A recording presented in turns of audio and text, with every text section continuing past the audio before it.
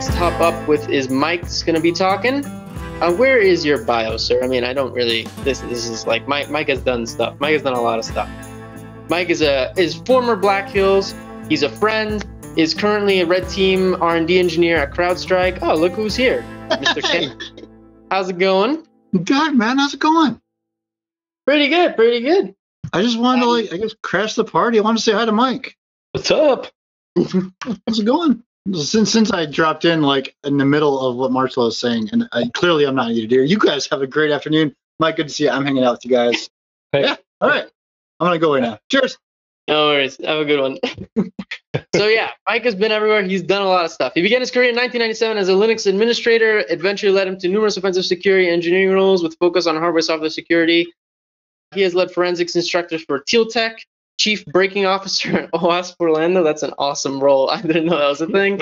And is currently on the advisory council at Polk State College, helping to guide their information security programs. Mike is awesome, and we got 2 minutes of banter to go on. So what you been up to, Mike? How's life been going? It's good, man. I'm sick, so if my voice is choppy, I'm all meted up right now. So I got a bunch of Advil and everything in my system, so I should be good to go. But good times. That's you got to take the edge off the talk there. That's fine. You got yeah. Yep. Other than that, man, not much else is going on. I have a lot of content here, so I'm gonna have to ramble through it quickly. I didn't know what to cut, and so. Oh no, absolutely. Actually, if you have a lot of content, I'll let you start right now, good sir. You go at it, and let me get my mic off and my webcam off. All right, floor is yours. Good deal. So what we're going to talk about is modern red team weaponization. And the idea of it is more or less some of the stuff that I've been doing in the last few months and just kind of dumping a lot of that kind of in the presentation. And so as you kind of talked about me a little bit, I do red team R&D mainly, and I've been doing some sort of exploitation since like old school Renegade BBS backdoors. So like mid 90s. And then I started kind of getting involved with more of the actual like exploitation of boxes with an old vulnerability called CGI bin PHF. It was like a local file include that it came out before 97, but obviously, you know, being a script kiddie, I got it like a year later. But I've been developing software at some capacity since I was able to get Visual Basic 3 on the Where's channels back in the day, and been officially pen testing on and off since 2005 with a little bit of all of this in between. And so as we kind of jump into the agenda, we're going to step through automated tool deployments, and we're going to look at how we could take these automated tool deployments and roll them into our C2 frameworks. And then we have a bunch of payload stuff to look at, depending on how much I get through. Hopefully it'll be a pretty good delivery. So that's kind of the agenda. And so let's just jump in. So on the automated tool deployment, what we're going to look at is we're going to look at how to roll our tools or profiles kind of through an automated continuous integration, continuous deployment process that actually wraps directly into our C2 frameworks. And so the first thing that we want to really do is look at some of the components that are involved with this. And so we need to worry about where our repo is. So are we storing it in Git? Are we storing it in a private repo? Is it GitHub Enterprise on the corporate side? And then we want to, within that, vet our code, right? So we want to make sure that whatever we're pushing into our production environments for our operators, or as an operator, that it's been vetted already. And so with that, we'll roll into the build, right? So a lot of different builds have different platforms or they have different dependencies. And so the build is kind of that seamless compilation that you would occur, like if you were developing on your local machine and kind of building it. So we're going to automate that compilation. And then what I like to do is I like to wrap in my OPSEC for my payloads or my tooling kind of at that stage. And so we're going to perform some payload obfuscation, mainly for evasion. And then we're going to look at some artifacts, because artifacts are going to be what the build process produces and what our release pipeline is actually going to push out. And that could be anything from the tooling that we're actually using to post-exploitation payloads. And then we're going to integrate these directly, flowing them right into our C2 framework. And so that's kind of the process of what we're going to be looking at too. So for vetting our code, like let's look at this for a second, because a lot of people don't do this. And I noticed, like I'm a big I did the same thing. Like I never always looked at the open source tools that I was using or the frameworks. And so what's actually happening in the tool? Are we understanding what's happening within the tools, frameworks, scripts that we're actually running and that we're using? And so, or is it still using the default values that's been SIG to death? Are we still spawning run DLL32? And can we make these minor changes that could avoid these defaults so that we're not going to get caught like right off the bat? And then, what forensic artifacts are going to be left behind? Are they writing to the disk? Are they storing it somewhere like in a temp location, or modifying something on the machine that we didn't necessarily know about because we're just after whatever the tool output's kind of giving us? Another question that I like to ask is it loud? Is it going to lock out accounts or cause outages? Like this latest zero login or zero logon vulnerability, the latest CVE that kind of came out that Dirkjan's been kind of dropping some really cool stuff on.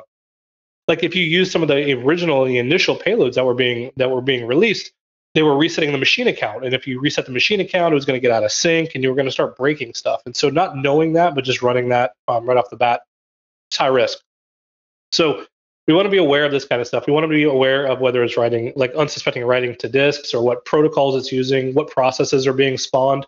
Is the process that's being spawned usually communicating online, or is that going to be like one of the indicators that an EDR company or a blue team is going to be able to detect on?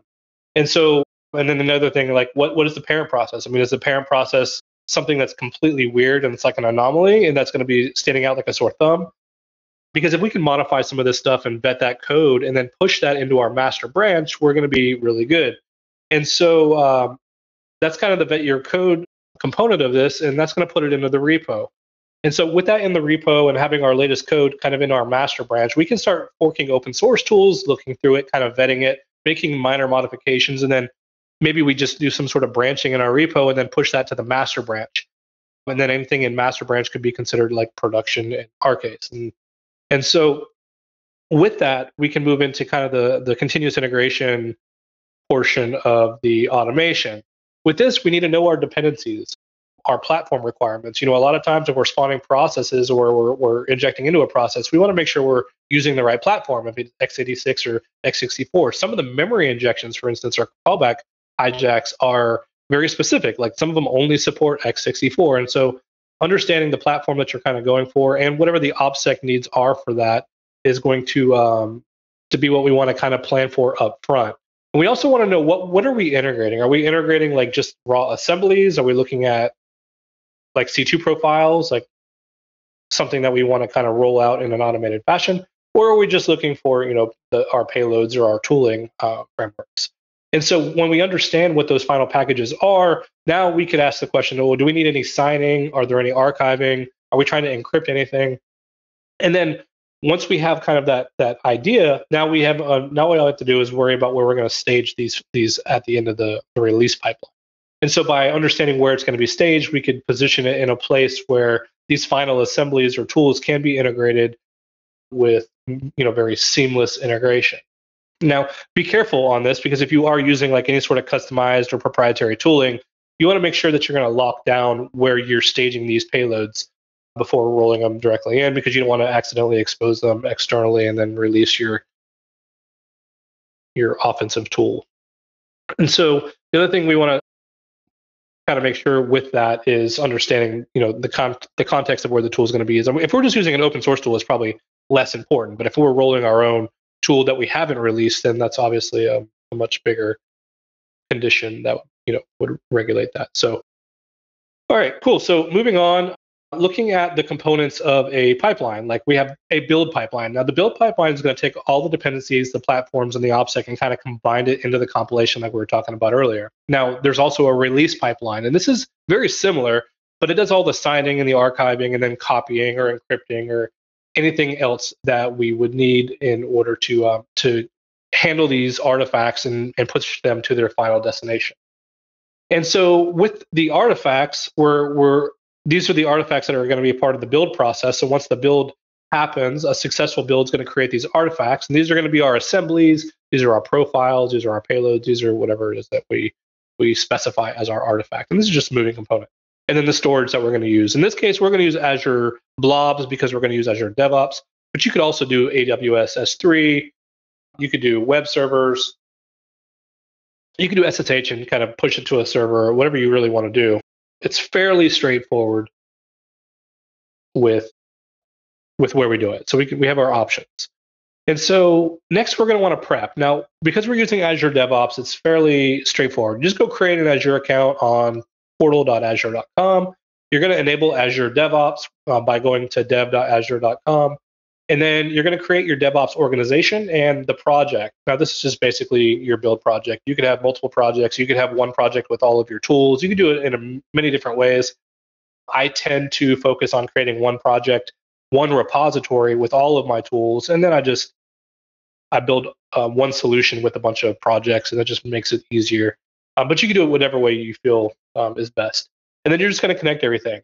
So just real quick, just a slide. I threw this slide in there for the slide deck just so you'd have it, but just to kind of recap. Super trivial to kind of create and should be good to go. And so once you have this kind of set up, you're going to want to jump over to prepping the actual Azure account. So you're going to go to Azure, you're going to navigate to storage accounts, and you're going to click add. Now, in the screenshot that's on the slide, you'll see that there's a resource group that you're going to have to create if you don't have one already. Creating one is just as easy as clicking the button. Most of the defaults that you're going to find in here are fine. And then you're going to choose your storage account name. You're going to pick your location. It's probably not that big of a deal on the location unless you're an international company and you want to make sure that your operators are only fetching from a location that's within that region. But otherwise, you can just go with whatever. And the rest of this stuff is pretty easy. Once again, if you are doing any sort of artifacts that are confidential or proprietary, make sure to find a way to enable access keys, or if you're using S3, use some sort of some other way to do it to secure it. You're just basically wanting to lock that down. And then because we're using Azure Blob here, it's just going to roll right into Azure DevOps super seamlessly. And so the first thing that we're going to have to do once we have all of this set up is we're going to create our pipeline.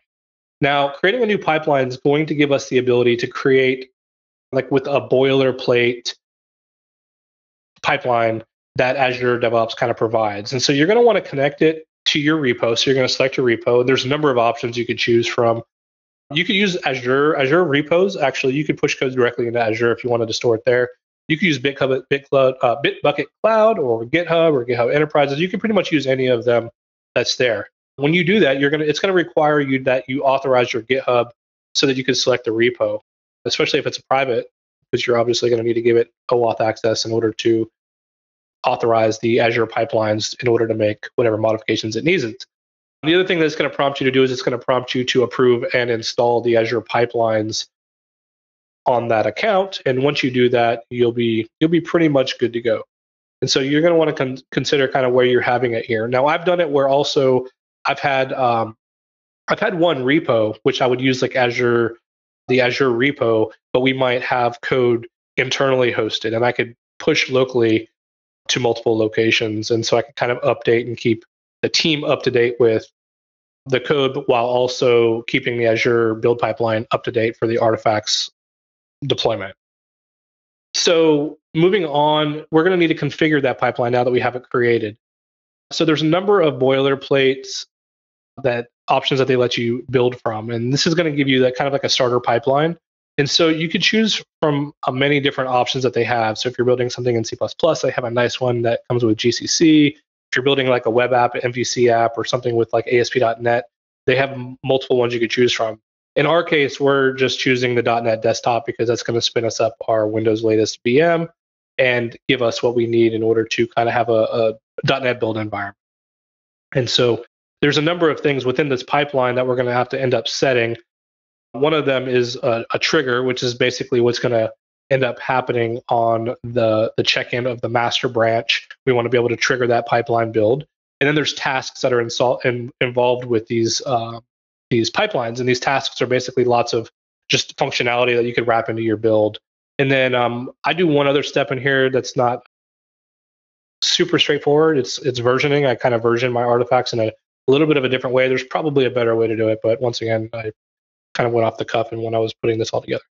So this is what the YAML looks like. I know Marcello loves YAML. So the build pipeline is basically it has a trigger in the top box that's going to trigger on our master branch. So anything that gets checked into our master branch is going to trigger this build pipeline. And then we have the VM specified that we're going to be using. They gave us this whenever we clicked the boilerplate options, which is basically the latest Windows VM, so we can have a good build environment. We're going to set some variables in here, which is the solution and the build platform. Once again, I have projects that I roll into one solution, but if you didn't want to do it that way, you could specify multiple solutions or whatever, however you want to do it. This is just like the basic. And so it's going to actually pull all of your dependencies from NuGet automatically. It's going to make sure they're all working, and it's going to restore that solution and those dependencies so that it can be prepped before the actual build, which you'll see in the bottom box down there where it's building the solution. So building the solution, you're specifying it here. I'm on line 23. I specify this is my x64 build. And so what I would normally do is, and I don't have it on the screen, but I have another section, another task section for the VS build where I'm actually building x86 as well. And if you notice on the very last line, line 25, I do some stuff like allow unsafe blocks because obviously we might be doing some unsafe stuff within the memory or like memory injection or whatever we're doing. But I also specify the output directory to be x64. And that's because I really want to separate my build artifacts by platform. And it's going to make more sense whenever we integrate into the C2 framework, but just know this is how I do it kind of on this side. And so the second part of this YAML that you can't see here is you'll see on this slide, I run my OPSEC. So I tend to prefer creating a specific project within the solution called OPSEC. And I put all of my OPSEC logic that goes into there. We'll talk about OPSEC in a little bit, but OPSEC code that will modify my binaries, will stomp them, will do whatever I need to do on those actual payloads before they get released, but after they get built. And so what I like to do is after the build is successful, because OPSEC just got built because it's one of the projects in the solution, what I'll do is I will actually run inline script, because one of the cool things with the build environment is you can run scripts, you can run commands. And so I'm actually running that working directory OPSEC payload against the x64 directory. And this basically, my OPSEC is going to enumerate all of the binaries within that x64, and it's going to perform whatever obfuscation on those payloads that we want. And it's going to, so that the final payload will actually be updated with whatever modifications for obfuscation occurred. Now, I mentioned earlier, I tend to do custom versioning, which is a little bit weird, but I like it this way because it seemed like it was the easiest way to do it. What I do is I just run a command line task within the build that I echo one dot whatever the build ID is, because the build ID gets incremented with every build. And then I push that into a version.txt, which seems pretty straightforward. There's probably a better way to do it, like I said, but not being like a expert at this kind of stuff, this seemed to work pretty good. And I'll show you where I use this later. But then I go into the next task, which is archiving it. I generate a tar gzip file of everything that's in my working directory, and I just create that zip, and then I publish that zip as an artifact. And this is important as we step into creating a release pipeline and looking at some of the artifacts that are there. But it's really cool because you can run some of the CLI commands, directly in the build environment. You could do a number of different things if you wanted to. But I didn't show it here, but on the version.txt in the second red box, I also publish that as an artifact. So at the end of the day, I have a .tar.gz artifact, and then I also have a version.txt artifact, which gives me the flexibility later on whenever we're doing the integration. And so next we need to worry about a release pipeline. And so not to be confused with a build pipeline, within Azure DevOps, there's another section just a couple below the build pipeline, which is a releases. When you do that, you can create a new release. And the different components of a release is a stage. So like if you wanted to push to like a dev environment or a production environment or to a C2 server and then a relay or something, you could set up different stages. Stages are basically just groups of tasks. So these tasks are going to perform the final actions on the artifacts that you have there. So if you're wanting to move them to like Azure Blob, which is what we're going to do, that's just one of the tasks that are in there. And you're just going to connect your artifacts from the successful build pipeline to your release pipeline. And now artifacts are not going to show up whenever you're creating your release pipeline if you've never ran a successful build yet. But when it does run and it's there, you'll see it, it'll pop up and you're good to go. The artifacts, whenever you click the add button to select the artifacts, you're just going to select the source. Now you could have it from a different place if you really wanted. If you wanted to pull artifacts from a repo, you could do that. I'm pulling it directly from the build pipeline. And so I just specify the project, I specify the source of that build pipeline, and then I just click add. The alias, I believe, is going to automatically be created, and it's going to pull the last version. This is not to be confused with the version text. This is the actual build version. But you're going to add that artifact to it, and you should be good to go. Next, all you got to do is add your tasks, and that's what we're going to do next. You do want to verify that the artifacts are being preserved and are accessible on your Azure blob.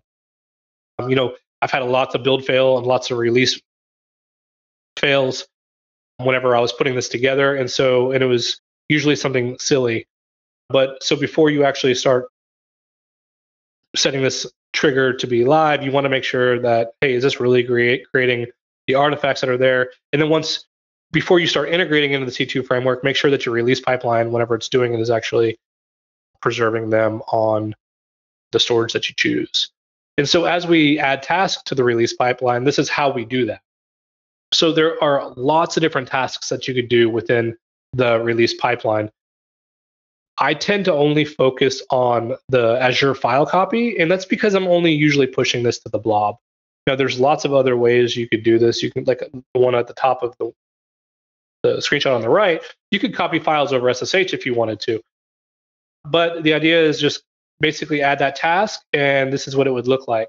Whenever you do that, you're going to choose your source of your artifacts, and in our case, we're pulling the artifact source of our build. And then we set the subscription, and it's going to need authorization. So once you set that subscription, you're going to need to click the little authorization button that's usually going to pop up there. It's not visible there because I've already done it. You're going to choose Azure Blob if this is where you're storing it. You're going to choose your storage account, and then you're going to set your container name. And then the YAML on the left is basically what it looks like if you click the View YAML button. It's pretty straightforward, not much there. And then, so that's your release pipeline. Now all we have to do is set up that continuous deployment trigger. And so there's a little lightning bolt on the release pipeline. If you click that lightning bolt, you're going to see the build, which is the project build that we've chosen, and it's disabled. You're going to want to enable that. So what that's going to boil down to is this pretty much this flow right here, and this is where we're shooting for. So we have a developer who's vetting their code. Everything looks good. They push into the master branch, which goes directly into GitHub. GitHub, because it's on the master branch and it's already tied into the Azure DevOps, that pipeline is going to kick off. It's going to kick off the build. The build's going to pull that latest code. It's going to compile it. It's going to do all of its magic, all of its OPSEC stuff. It's going to push it. It's going to say, hey, this build successfully completed. And then because that release pipeline is triggering on a successful build, the release pipeline gets triggered and the artifacts get moved to the Azure blob. Now, in our case, what we're going to talk about here in a second is aggressor scripts. So our aggressor script for Cobalt Strike is going to basically retrieve that artifact blob, pull it into the operator's environment, and we're going to have nice pretty menus so that they could just click their payload, select their platform, and do whatever they're doing. So that's basically the overview of the entire automated tool deployment process. So for C2 integration, let's talk about what that looks like. So what we're going to need to do is retrieve the artifacts from that remote storage. We're going to store locally for the client. And because we have completely separated the x86 and the x64 builds, we have a distinction now for our payloads. And we're gonna phone home to our artifact storage, and we're gonna grab the version.txt that we published, and we're gonna compare it to our local one, and we're gonna integrate it into our tooling, and we're gonna use Cobalt Strike for that. So Cobalt Strike integration is pretty awesome. I'm not gonna be hammering this too much, but aggressor scripts based on Raphael Mudge's sleep scripting. So you kind of have like lots of really cool scripting plus some of the awesome aggressor stuff that you can do within your CNA. What we're going to do is we're going to automatically check for update. And the way that we do this is, like I said, we're going to check the version information from the release artifacts. And then we're going to say, if it's modifying the assembly name for the OPSEC real quick, before we side note on this. if we're modifying assembly names for OPSEC during the build, during your build process, you're going to want to maintain mapping. Now, this is outside the scope for this, but just be aware if you're changing sharp up, for instance, to sharp down in your assembly name, you want to make sure that you're maintaining that mapping for the integration into your CNA. And I'll show you why that matters in a minute. And then what we need to do is just distribute this CNA script to the operators. And you may also want to consider updating the CNA to kind of add some other sort of automation, like Aggressor Assessor from 40 North does a lot of that cool stuff for automating a lot of the immediate tasks. And so the update, this is how I run the update. This is really cool. So I'm using the sleep scripting, but I'm using curl in order to fetch the version information on that line 3, the first red box. I grab it, I store it locally as version.txt. I go through, and then if you look at number 11, it's going to actually open up that script resource. And this is not looking at the temp one that you just downloaded. This is looking at the one that's actually on the machine. Now, if that is there, then it'll get a handle on it, and you can read the contents of that file. And then what we're going to do is, if you look at line 18, we're comparing the latest version versus the current version. And then if the latest version is newer, then we're going to prompt the user, hey, do you want to update to the latest? And if so, then we run our updater, and it's automatically going to pull down all of those artifacts. You don't really have to worry about having a build environment locally. You can just pull everything in. And the cool thing with this is if you have a red team that you're kind of managing this stuff for, if you're on a red team and you want them to use the same types of payloads or the same type, you want to make sure that they're only using vetted code. This is a really good way to kind of do that and just makes it automated. And they don't have to worry about spinning up a build environment, making sure that they're running their OPSEC and they're not leaving like PDB paths in their filing or whatever. So now this is just to check for updates. The next one is going to be running the updates. And so in order to run the updates, we're going to delete all of the local cache of the assemblies that we're downloading. And then we're going to fetch the artifacts zip file. Now, obviously, this is like a unsafe URL because there's no access keys in here and whatnot. There's no way to prevent anybody from actually accessing this.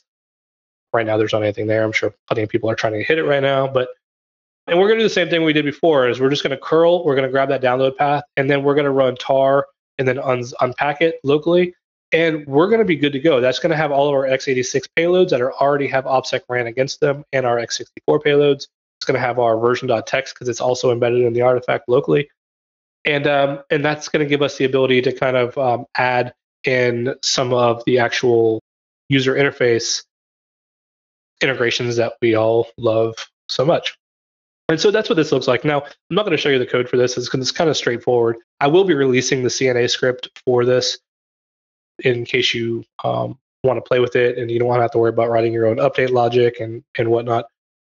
But it's fairly straightforward. You could just add your beacon menu.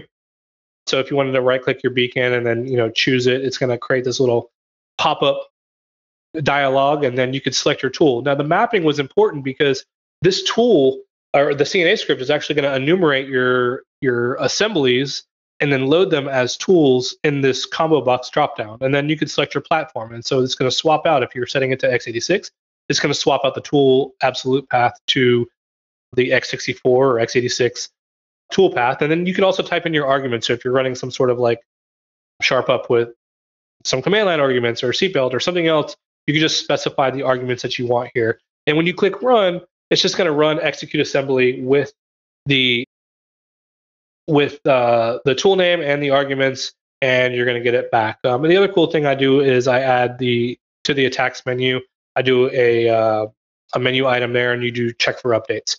Now, what I also have it doing is I have it checking for updates whenever it starts. So that way, if there is a new update, it phones home and it grabs it. And then if not, you could just manually check it if you want. The only thing that you'll have to remember is that whenever you're using this, if you're wanting to update your payloads, when you load, you have to load it through the script manager. And once you do that, and if there was an update, you're going to have to just reload the script within Cobalt Strike, because I don't really know an easy way. Actually, I don't know if there is a way for Cobalt Strike to actually update the scripts using code somehow. I don't think there is. I couldn't find anything, but that's kind of the the nuts and bolts of that part. And so that's kind of it. So that's it on the C2 integration. So now we have kind of our build pipeline and our C2 integration. Let's talk about payloads a little bit. Everybody loves payloads. So I really wanted to include some of this stuff, and I was trying to figure out the best way to kind of include payloads within the build environment. And I really wanted to release some, like a project that kind of had it all together, but I really ran out of time. So I have some of the stuff that I'm going to push live, and you'll see at the end. And so let's just look at what we're going to talk about within payloads, assuming we have time. I mean, it looks like we're doing pretty good on timing right now, but we have a lot to cover here. And so payloads, let's talk about simple OPSEC obfuscation. So what we're going to cover here in these next few sections have already really been covered by a lot of awesome researchers. I try to cover who those researchers are and their prior work kind of throughout this section, these next couple sections. Some of it I haven't found anything on, some of it I have, but it really wasn't very clear and it's been old, but some of the stuff is relatively new, and I would not even do justice to the researchers that have documented some of this stuff. So I'd rather just point you to some really good research on this area and just kind of have some dialogue about it now. And so we're going to look at some of the obfuscation techniques that we could do for OPSEC. We're going to backdoor some .NET binaries. And so that's going to be pretty cool. That's going to be, there's a tool associated with that I'm going to release. I've been meaning to do that with Hack the Planet, with Bo Bullock and Ralph May and Steve Borosh. We just haven't got around to it, so I figured now'd be the best time to do that, and maybe we can cover it more in depth soon. We're going to look at reverse p-invoke. This is basically calling C++ stage, or running a C++ stager or stub to execute our .NET assembly. Sounds kind of weird, like why would you do that? But I hopefully will cover a little bit of the reasons why we would do that. We're going to look at calling syscalls from C#. It would be really cool if we were able to call C++ stager to call our .NET assembly that's actually executing our syscalls, but that's a little bit outside the scope. But you could definitely put it all together and just make one really weird obfuscated headache of a time for reverse engineers. And then we're going to look at some WNF callback hijacking.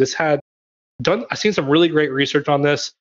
I know Bo Bullock and I did some really good research on this a while back at WWHF Hackin Fest that I'll cover a little bit later. But I want to kind of look at using that for code execution is basically what we're going to talk about. And so to get started, some of the common obfuscations that we can do, randomize strings. Like, so if you have your assembly, randomize the strings, randomize your class names, your namespace names, your function names, your variable names, randomize everything.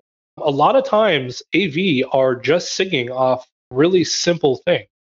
We see that a lot with a lot of the tools that do obfuscation, myself included, have manually done this historically. Would build some sort of template, like I built my templates. I still kind of do build my templates or my code using templating, and then I replace those templating. I know some other people that have built frameworks for payloads that did something very similar in like Python. But Adam Chester, XPN, as widely known, did phenomenal research on this and provided great resources for being able to do this. He actually released some research that introduced me to using Roslyn to do this, which was amazing. We'll talk about that in a second. But also, like I said earlier, pay attention to your assembly name. You'd be surprised at how many EDR companies are able to catch you very quickly because your assembly name is something that is sigged to 100% death.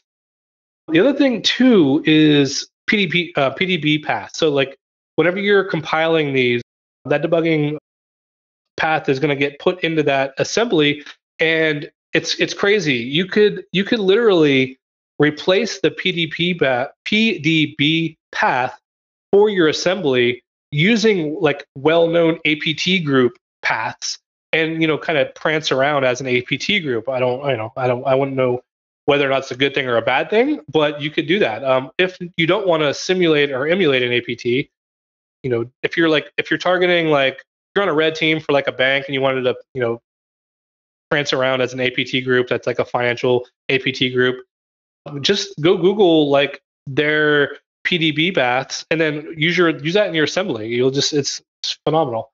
Otherwise, just clear it out. Don't do it, but make sure you clean it up, because the last thing you want to do is have like M Felch in your PDB path, and then everybody knows that, hey, you just like leaked that in your malware. The other thing too that I would recommend doing, this is relatively new to me. I know that the technique's been around for a while, but brute force your shellcode.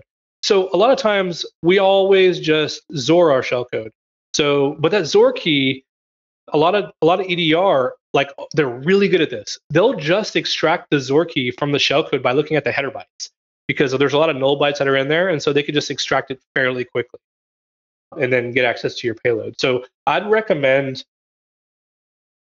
using like a simple brute force. There's been some projects that are out there that do this automatically. I've started moving in this direction. So that's what I would recommend. So looking at the obfuscation, the first one that we were talking about on the randomizing. So there's some NuGet packages called Microsoft.code analysis, and that kind of gives you the ability to use like a MS build workspace. And it's amazing. You could call open solution async on your solution, and it gives you like code access to code. And you could enumerate your projects and your documents, and then you can get the syntax tree and literally just load your classes, your enums, your namespaces, and set the name, and then just apply changes in order to save the solution. In the screenshot here, this was seatbelt that got the assembly name renamed to likely totally not seatbelt. And then if you look at the namespace and the classes and function stuff in here, you'll see this was from Adam Chester's blog post that I posted on the previous slide, and he let me use this because I didn't want to have time to kind of recreate this in a way that made sense. So it's just easy just to kind of include that in there, but it's super awesome. And you bear in mind, if you're doing this with Azure DevOps, you can kind of build all of this directly in there without having to worry about adding new templates. It gives the ability to add new stuff later without having to worry about creating a bunch of different templates and whatnot. And so that's kind of on the renaming. So looking at backdooring.net. So I'm releasing a tool called Trustmole. And what Trustmole does is it gives you the ability to identify, like, let's say that you identified a legit .NET assembly on a network share. Now, how often do we find that? It's all the time, right? I mean, normally we might find an ASP.NET DLL assembly. We might find code that got, or not code, but a compiled binary that got pushed to the network share because every employee needed to run that executable, and so they just create a shortcut on the user's desktop to run that binary. And oh yeah, by the way, we accidentally have write access to that .NET.exe. One of the ways you can find these really quickly is looking for app.config or web.config on those network shares, because 9 times out of 10, it's going to accompany like an executable or a DLL file that's being hosted for this very reason. And so all you have to do is create a malicious C# payload. And then what Trustmole does is it injects that payload directly into your target assembly methods using MSIL. And what it does is it's going to overwrite the original target assembly with your new injected assembly, and then it's going to timestamp it so that the new injected assembly matches the original one. That way it doesn't look like it was modified. And then all you have to do is wait for that backdoored assembly to get executed and hopefully rain shells. And so Trustmole has a few different injection techniques currently. There's one that does load file. And so it's basically just taking that load file and load base64. It has also, or it'll do load base64, or you could just load a byte array directly. And so because it has built-in time stopping, it makes it super, super trivial. So it's basically taking that load file function and injecting that IL for it into your target assembly. Is how it works. And so you could also specify the class and method name that you want to inject for execution. So one thing by default is Trustmole it'll inject the IL into all of the functions within your target assembly. That way it makes sure it gets called and gets executed. So if you are using it that way, you want to make sure that the payload that you're running has some sort of mutex to know that, hey, we've already ran, we don't need to run again, and then just exits out. So with that, I'll jump into a demo here of Trustmole. What I did here is I created a payload demo with some code. It's pretty straightforward. It's run, and then it just prints out that payload running. And then I created another one called target demo. Target demo is just going to run the target demo code. And then we have a number of CLI options that we could choose from. This is the actual Trustmole code. And so when this runs, it's basically just going to build our payload And this is the output. And so we have payload.dll, which is that's the project that it's going to create, and we have target.exe. So if we ran target, for instance, we're just going to see target demo executing, and it's pretty much straightforward. So what we want to do here is we call Trustmole. So if I run Trustmole, it's saying you need an injection, payload, target, and output. Not a biggie. Make this a little bit bigger here. So I'm going to call Trustmole. I want to do the load byte array, and this is basically going to convert the payload into a byte array and then inject the byte array and the execution logic into the target assembly. And so we're going to say we're going to target our target. Now the target.exe in this case would just be whatever file you found on the share that you have write access to. You could also use a network share if you wanted to, and you could write directly to the network share. And then we're going to pass in our payload.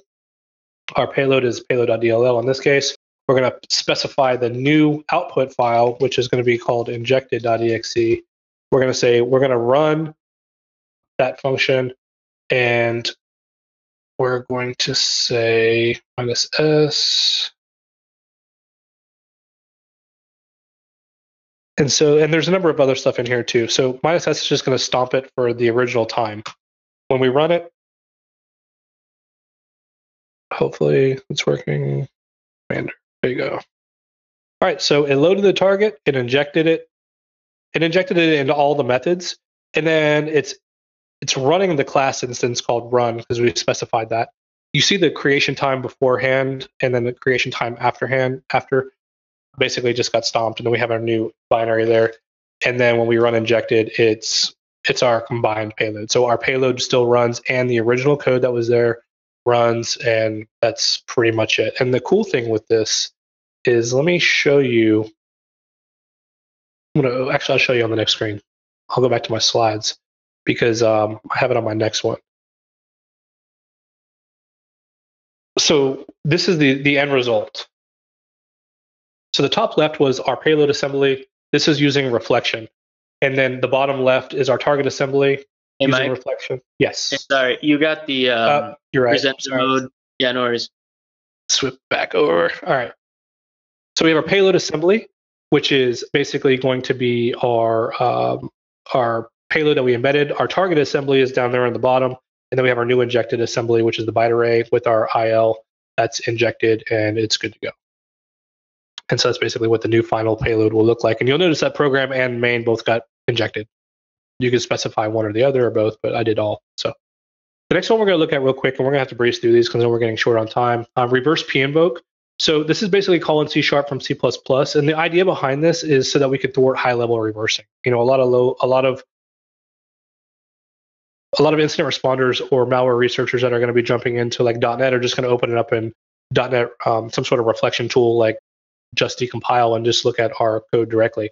By stubbing it out in a C++ stub gives us the ability to just to instantiate the CLR instance from within our C++ stub and then call it directly, start the runtime. We could load our internal or external C# DLL, and then we could just execute it. There's two different ways to execute it that I have here.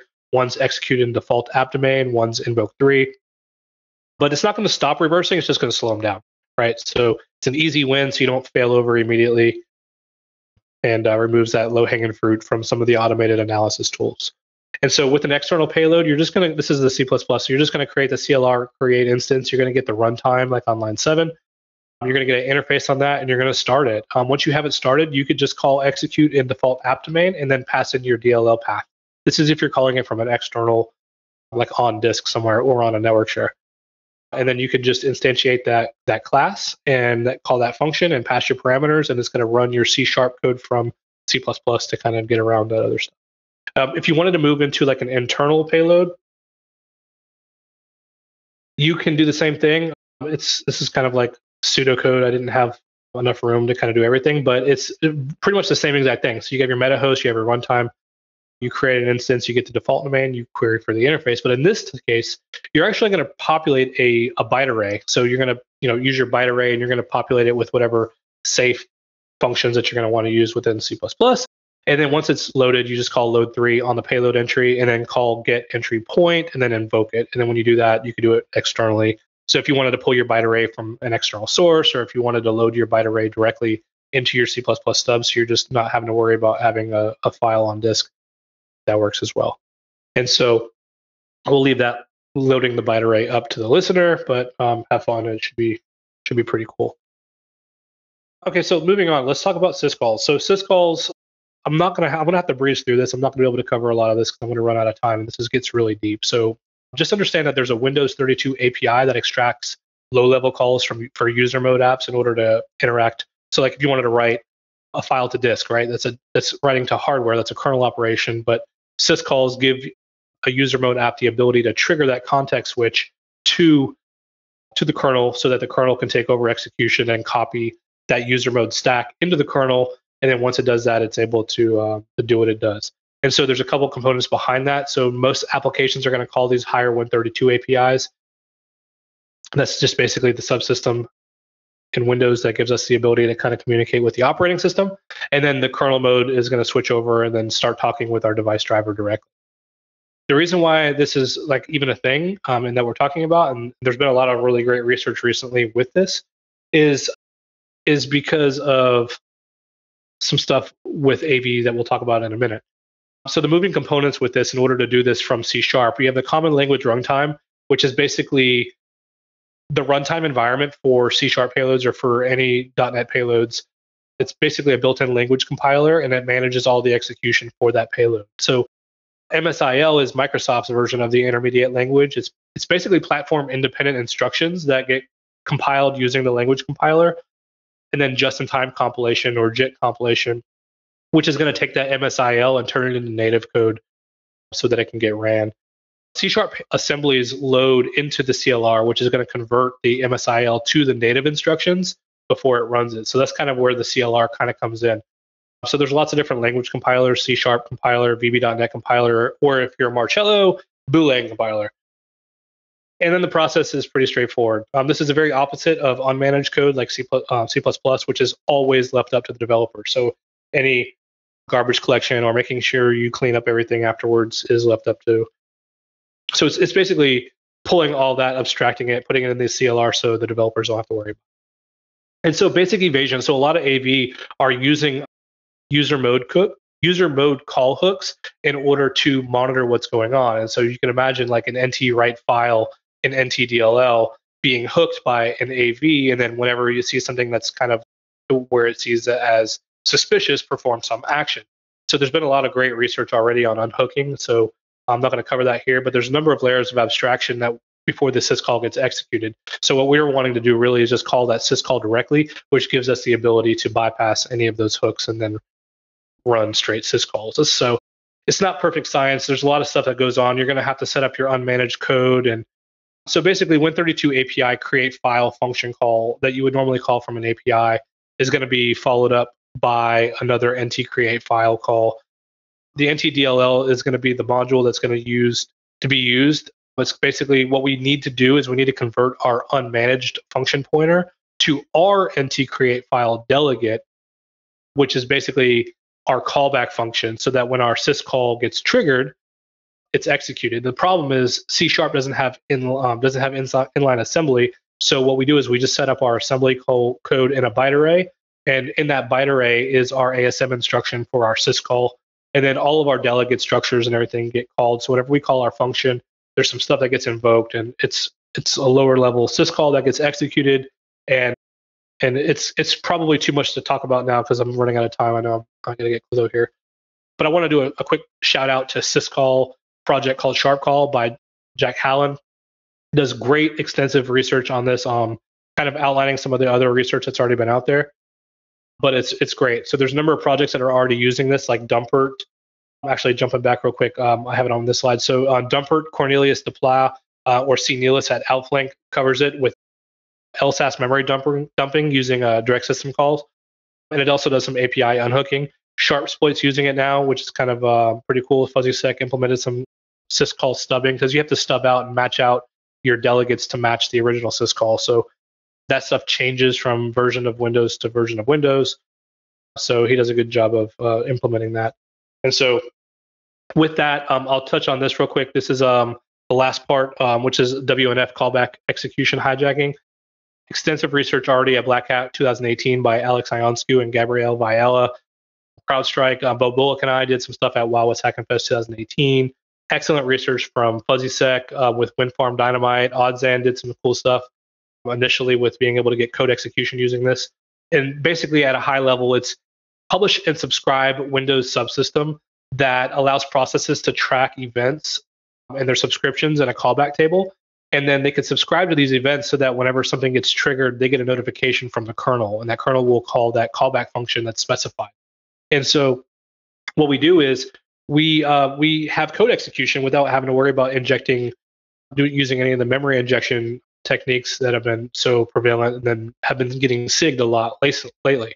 So all you do, you enumerate your userland processes, you pick an OPSEC safe process, you allocate your shellcode in your stub process that you've done so you can get your pointer on it, and then you leak the WNF subscription table, and then you look for a specific subscription called WNF shell logon complete. You could use any of them, you just have to be able to trigger it. I'm looking for WNF shell logon complete, which is a system scope event that's signaled every time the user's desktop is ready. And then you overwrite that callback with our allocated shellcode pointer. And because it's a userland process, we can overwrite that callback pointer in that memory. And then we trigger it. Whenever we trigger it, we call that kernel call NT update WNF state data. And then the kernel is going to look for it. It's going to enumerate all the processes that have that subscription, and it's going to execute the callback. That callback is actually our malicious shellcode or a malicious payload, and we have code execution. And so since we are so close to time, here's the payload.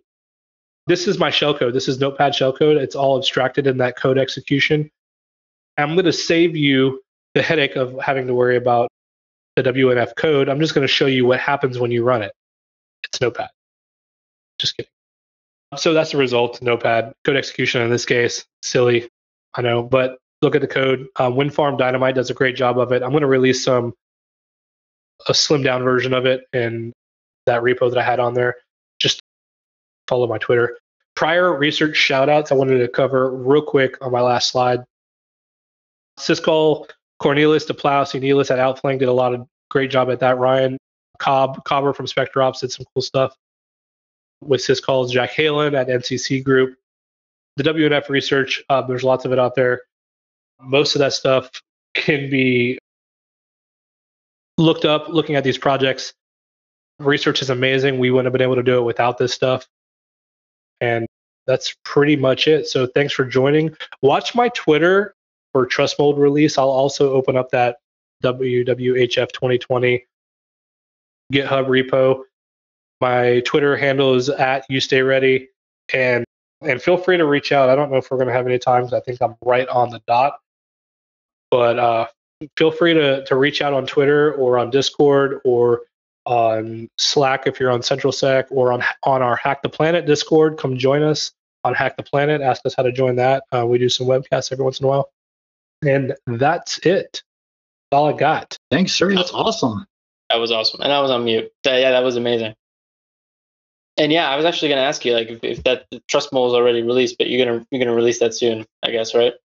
Yes. Okay. I have to. So I have some other stuff in there that I have to kind of pull out before I can release it, just because it would be bad to release something that would cause damage. So I want to make sure that some of the stuff that gets released is safe to release. So there's some added functionality in there that I got to make sure I pull out. But yeah, I'll get that pushed out and I'll tweet it and make it available. Being responsible is responsible. Yes, have to be responsible.